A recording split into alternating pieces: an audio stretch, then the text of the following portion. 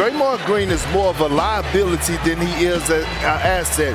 He's not giving the Warriors anything. What is Draymond doing, man? How do you feel you played? Like, yeah. He has more fouls than points. The Celtics out-rebounded the Warriors by 16 boards, including 9 more offensive rebounds in Game 3, 22 second-chance points. In Game 2, the Warriors had 10 recorded box-outs. In Game 3, they only had 1. Their energy was gone. In Game 4, it was literally Wiggins. No, seriously, Wiggins had 16 rebounds, including 3 offensive boards, off of pure effort and verticality. Draymond, on the other hand, is missing point-blank layups.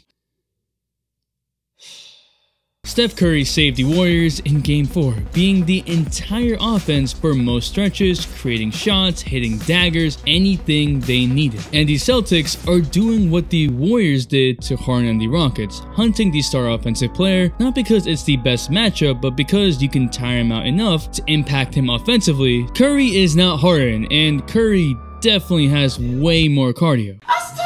But still, you need Draymond to pick it up, to make sure the Celtics don't get extra rebounds, to cover up all the little defensive mistakes, to quarterback the defense. Are these lofty expectations? Yes, but we're talking about a guy who believes he's the best defender to ever play this game. So yeah, these expectations are warranted. All around the league and find good defenders. I just don't think any of them are as good as me.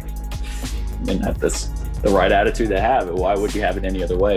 I think I'm the best. I think I'm the best defender to ever play this game in NBA. Especially when you're a liability on offense. Draymond is actually holding Curry back, and in turn holding the Warriors back. But it's even worse than that. Game 5 is the most important in a series tied 2-2 because whoever wins this wins the series over 80% of the time. And the Warriors need to figure out what to do with Draymond. What is up, dudes, dudettes, ballers, players? It's your boy MJ. The Celtics played extremely well. Their defense was on one in Game 3 and even in Game 4. But Curry and Klay scored 56 points in Game 3, including 11 3-pointers, 45.8% from 3. But the Warriors offense once again got stumped in the 4th quarter, and Draymond was nowhere to be found. In Game 4, the Warriors were actually behind for most of the game. Curry carried the team and had the best game of his career, which proved a point that I'm gonna be making a video on within the next 2 or 3 days, making a splash like Curry, but over 80% of y'all ain't even subscribed. I'm trying to get that to Draymond's 3-point percentage of 0. So, please subscribe! Offensively, Draymond has just become another player in the Warriors system, a role player that can handle the ball and make some good playmaking decisions. But there's a lot of players on that team that can do just that. In Game 4, the Warriors left Dre on the bench, then immediately took him out after putting him in. Why? Because it was obvious that Draymond was actually hurting the team. They were staggering his minutes like Ben Simmons. What the hell was that?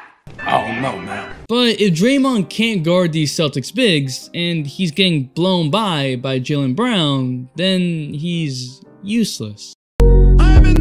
Usually, Dre is really good at guarding centers who have every physical advantage over him, height and size. Look at Dre versus Jokic in the first series of these playoffs. Jokic shot 32% in the first 2 games of the series, mainly because of amazing individual and team defense by Draymond.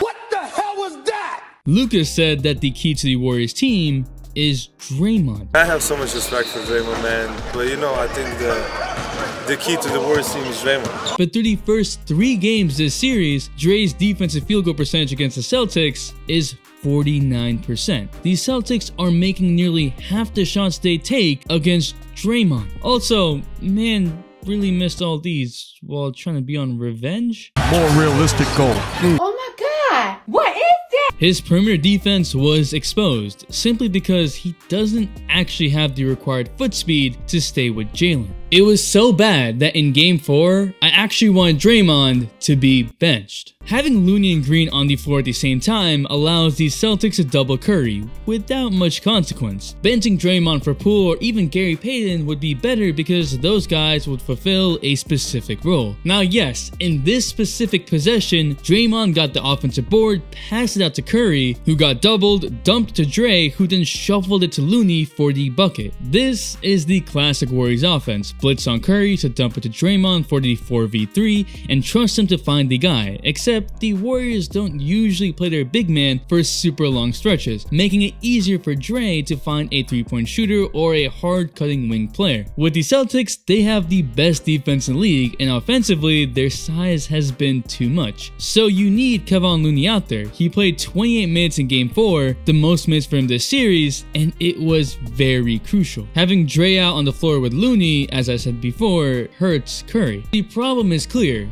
But why and how can we fix it? Draymond isn't out of shape. He's still the 6'7", 235 pounds, 7'1" wingspan player. The same defensive genius, albeit a bit slow.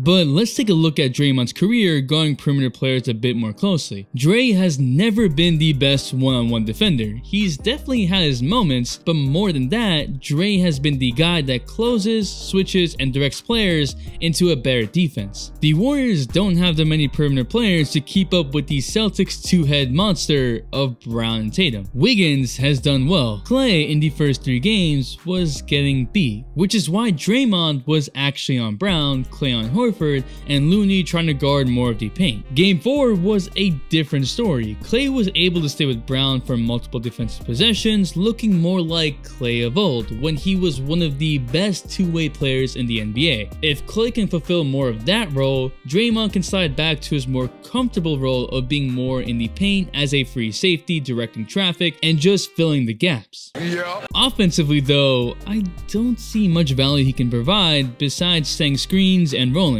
He's shooting 0% from 3 despite averaging over 2 3-point attempts per game these finals. Try! He's shooting 23% from the field overall. Curry has predominantly created a lot of shots either off the pick and roll or by himself, and in transition. We're seeing players like Gary Payton, Looney, and Otto Porter Jr. making the right decisions, setting screens. I mean, this drop pass by Gary Payton is the type of thing Draymond has made a living off of. The difference is, Gary Payton can defend the perimeter and shoot threes. Otto Porter Jr. is a good 3-point shooter, and Looney can hold his own against the Celtics bigs and set stronger, legal screens. Rather, I think the Warriors should save Dre for specific Boston coverages on Steph. The Celtics have stubbornly refused to blitz Curry on pick and rolls, even as he's dropped 21 in a single quarter, making threes over and over again on drop coverage. Come on, man. And if the Celtics continue to do that, then Dre is sort of useless offensively unless he pulls a Game 7 Dre. This is unbelievable. Shit, I don't even think people believe this now.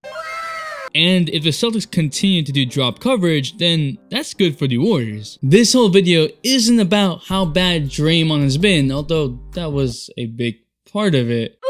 It's how to avoid Draymond from holding back Steph Curry, because the more Curry is unleashed, the better it is for the Warriors.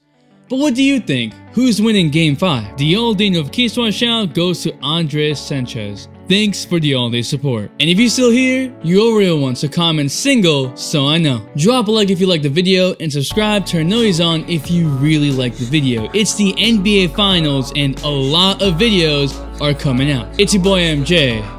We out. We vibe.